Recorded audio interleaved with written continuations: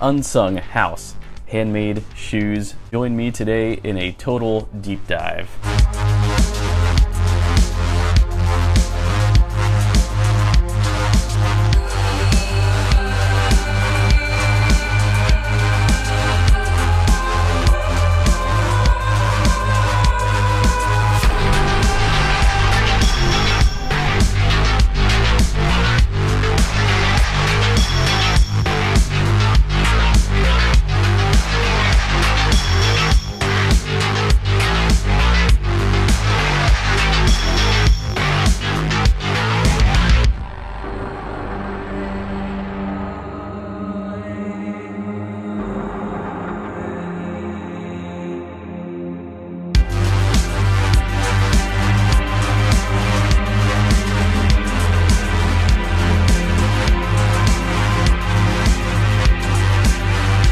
Hey guys, what's going on? Welcome back to my channel. I'm Dale of Dale's Leatherworks, and in today's video I'm very excited to be covering one of the latest and hottest new brands, Unsung House. The Unsung guys have been on the Stitchdown podcast. They're really doing something amazing in their small workshop in Tennessee. Let's unbox them. So the box is super cool. Handmade shoes and repair house. So they come with these incredible, hefty boot bags. They say Unsung U22-2 engineer boot for generous use in service of good. Thoughtfully made, one pair at a time. Take care. And they include 2 bags, even though one is definitely sufficient for both boots. So these boots were sent to me by my buddy Mario of Boot Reaper. Go give him a follow on Instagram. I'll leave a link to his Instagram in the description below. And let's get a look at these bad boys. So these are some brilliant engineer boots. They posted these on Instagram. They said 2 made-to-measure custom builds sent out this week. We've got a 044 Wickett and Craig natural Latigo over-dyed with black walnut dye. The other was a Horween Color 8 shell cordovan. Super nice. And so I asked the guys at Unsung if there was anything special that they wanted me to mention in the review. And they said, other than the construction details, they are hand-welt construction, Baker leather footbeds. He'd like to clarify the dye and why it ends up so crazy and streaky. He said, it's mostly born out of trying to make a natural dye from walnuts in my backyard. Because this Wickett and Craig Latigo is pretty waxy, it doesn't take the dye super easily and yields this interesting wood grain sort of character. Not really what I intended when I started making that dye, but it made for a cool result. So I've done a bunch of these over the last year or so. Absolutely amazing dye work. I could tell these were hand dyed, and the artistry in these is just brilliant. They have an amazing antiqued look all throughout the upper. I really like it. Yeah, really woodsy, warm look. Yeah, I could tell this is Wickett and Craig Latigo. It definitely feels like it. I sell medium weight insoles in this same exact material. It's usually pretty thick, though they used a bit of a thinner leather on the upper here, thankfully, because the insoles I use are 10 ounces. You wouldn't really want a boot made out of that. So yeah, the uppers are 5.5 ounces, which is exactly where you want to be for a boot. Most striking at first glance, I talk about the toe track on engineer boots, and this one has a pronounced toe track, really prominent toe track in there, deliberately placed in there, exactly straight, a very, very striking toe track. Now this one doesn't go all the way up the entirety of the shaft. It actually just goes up the front of the vamp and ends at the top of this panel. Extremely stylish. I love it. So we've got a really nice almond-shaped toe, unstructured, 5 layers of veg tan in the heel stack, a veg tan midsole that appears to be about a 15-ounce leather midsole. Incredible. We've got a nice woodsman heel back here. The edge is stained a dark brown color. Most striking to me is this Dr. Sole original outsole. It's got what appears to be like a copper cording throughout. Let me know in the comments below. I've never seen a Dr. Sole outsole like this before. It is nuts looking. I absolutely love it. In fact, if I own these, I would almost feel guilty wearing these because the outsoles are just so nice. I wouldn't want to mess them up. 9 nails across the midfoot. That's amazing. 9 brass nails. It is 270-degree Goodyear welted, hand welted. Amazing. Really nice work. And I like the shape of the bottom of the sole. It doesn't appear to correspond to the last. The sole has this cool like angle right here. It's not completely rounded like the other side is. This side has a little bit of a box cut pattern, which is awesome. That appears to have been a deliberate feature stylistically because it's on both boots. And they could have rounded that out, but they didn't. I think that's awesome. That looks really cool, especially looking down from the top down. Gives it like a Munson last type of a look. The ankle strap is stitched in. Really cool, elegant stitch pattern there. We have an hourglass stitch right here. I assume that's stylistic. Actually, it's not just stylistic. I've never seen this before, but on the inside of the boot, it's got these two pull straps in there, which I assume will help you get in and out of it. That is awesome. I've never seen that before, but that hourglass stitch stitches these cotton pull loops on the inside, which there's two of them. Also on the inside, UNSUNG, made by hand, a stamp in there. It's got the size. They're unlined, although the vamp is lined. I can feel that the vamp is lined in there.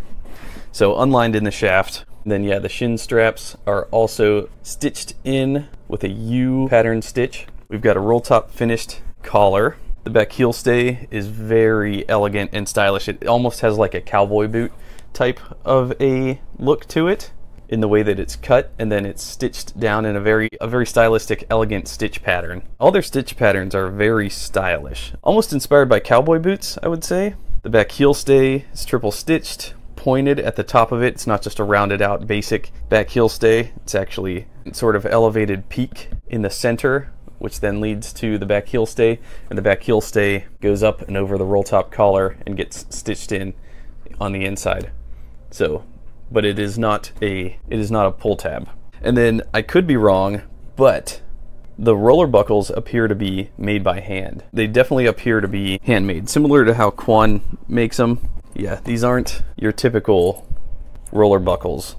So if that is the case, I'll try to clarify. The straps are also, I believe, Wickett and Craig Latigo, though they are a little thicker. They're 6 1/4 ounce thick.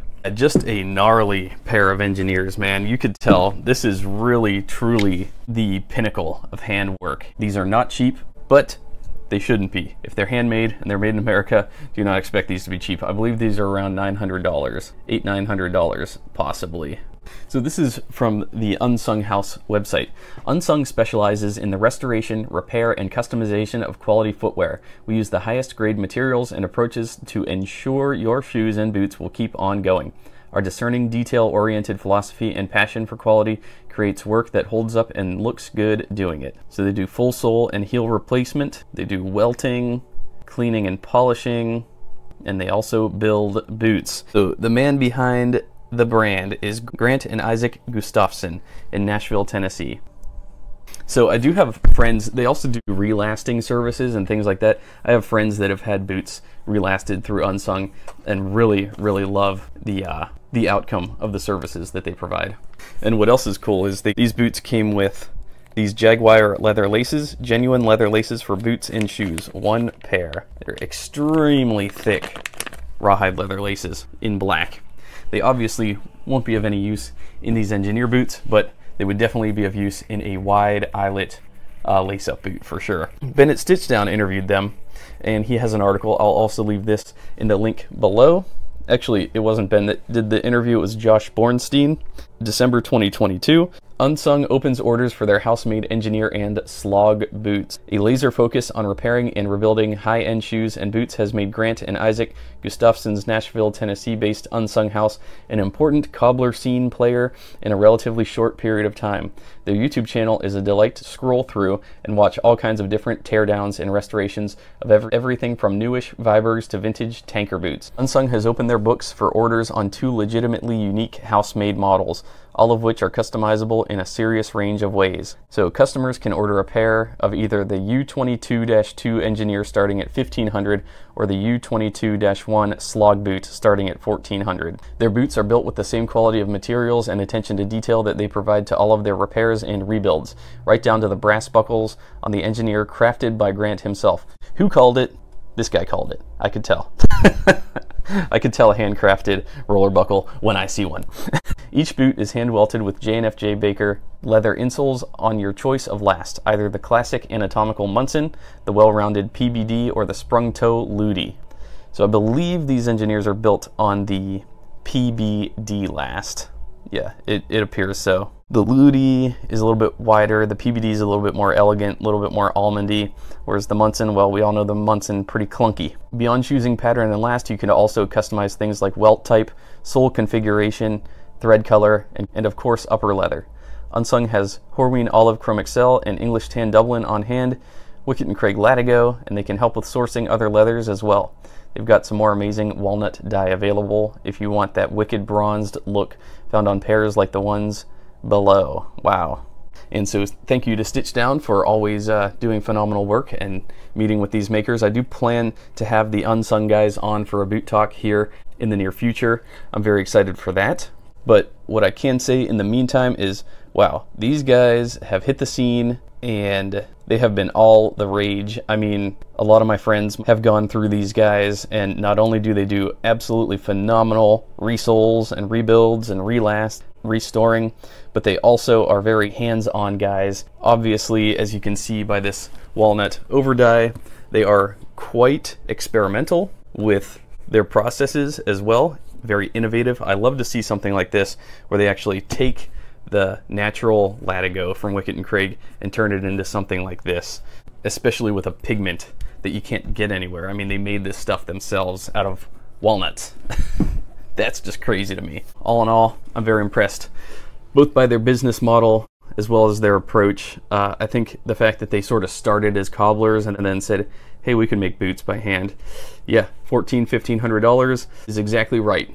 Exactly correctly priced boots. They're making these things by hand, and that takes a lot of time. Probably takes them a week per pair of boots, similar to what Viberg is doing at Creosote Boots. To any of you watching, if you're interested in these, my advice, get on the wait list sooner than later, because these guys, their wait lists start to stack up. Right now, Viberg's backlog is about 3 years, and so it's probably not going to be long until these guys' backlog is going to be right up there alongside him. So get on it while the getting's good. Anyways, with that, I'll shut it down. Thanks so much for watching, guys. I'm Dale of Dale's Leatherworks. End of transmission.